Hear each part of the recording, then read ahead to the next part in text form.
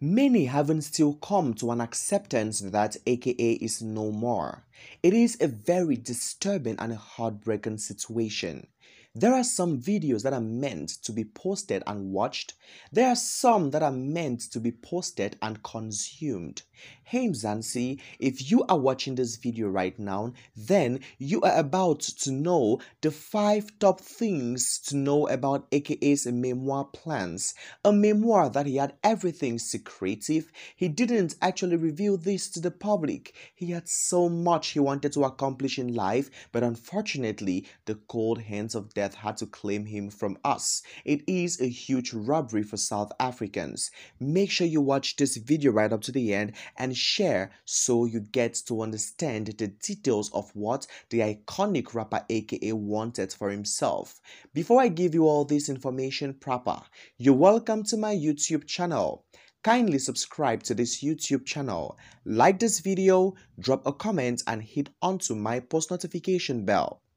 On the eve of Mass Country being released, the fans of AKA Kiernan Forbes learned of another project he hoped to work on, a book about his life. And according to the author Kanye Langa, the rapper had plans to share his rise to fame story in a memoir. In the top 5 things you should know, first, when was the idea born? According to Kanye, AKA approached him on the 11th of February 2022, almost a year to the day before his death, about plans to write a book. What is it about? Kanye claims that AKA wanted a book to be about colored identity, being a hip-hop crossover artist, and how he was accepted by black, white, and colored communities in South Africa without any hate. He loved his fans. The book would also feature AKA's privileged background, going to a private school, St. John's College in Gauteng, and of course, how it impacted his life in a great deal. Next, who was going to write it? AKA wanted Kanye Langa to write a book about his life. Although he was initially hesitant, but he admitted to being intrigued and later interested. And AKA promised to give him all the props. Inasmuch as AKA's name will be on the rise, Kanye's name as well will be on the rise. The plan was for Kanye to record AKA talking and later transcribed the best parts. Kanye revealed this would begin after April 2023 when he had finished his own book. What is the title? The title is Infamous. Infamous. The title was the brainchild of AKA, who has explained the reasoning behind it. According to Kanye, in will be in brackets, as in inside fame, because I live in fame and everything I do is in it, said AKA.